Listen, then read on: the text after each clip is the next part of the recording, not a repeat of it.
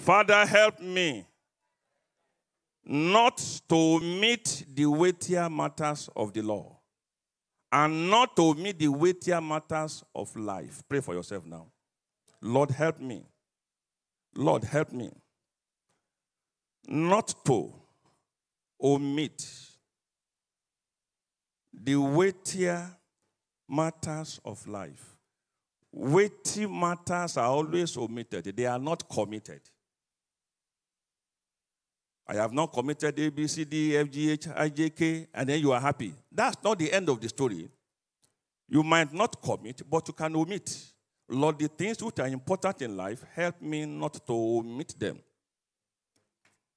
But they have omitted the weightier matters of the law.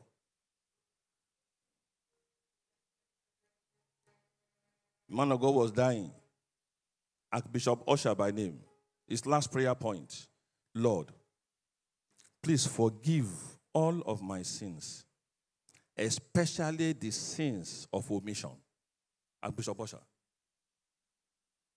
Lord, help me not to omit the things which have been designed for my earthly prosperity. Many people are not in the estate they ought to be simply because of omission. They did not commit anything, but they omitted many things. Omitting to think about the welfare of the family against the future is an error. Omitting to pray about your tomorrow is an error. Neglecting prayers can lead to the commissioning or to the commission of other sins. Origen only failed to pray in the morning, and before the day was ended, he became a celebrated idolater. A thing he had never imagined in his life because of his status. One of the fathers of modern Christianity was Origen. The books he wrote was where the Bible was obtained, the translations. He wrote it into Greek from Aramaic.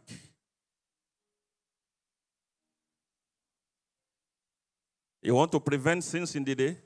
It begins by praying that you will not go into temptation. Pray that you enter not into temptation. Temptation is not yet sin, but it's the first step towards sin. So you pray against temptation, and effectively you also handle the sin that could have been in the day. Oh, the making of some sin can be so rapid.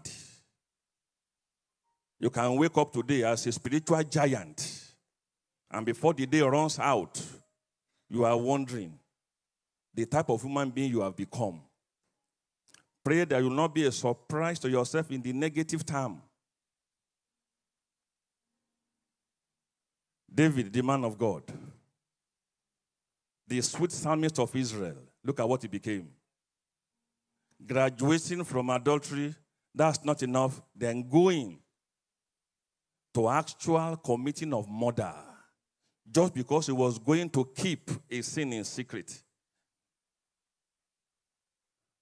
What was the output? What was the result? Even the child that was born was killed by God anyway. What was his gain? Nothing. Lord, help me to stay focused. Lord, help me to be on track, the right track, the heavenly track, the track of paradise. Father, make your matter the dominant thought in my heart. The things of heaven, trying to please God, struggling to please God, forcing prayers, forcing fastings. You must, if you don't force these things, you won't do them. You must force prayers. You force vigils. Lord, help me. Help me. I need help in the matter.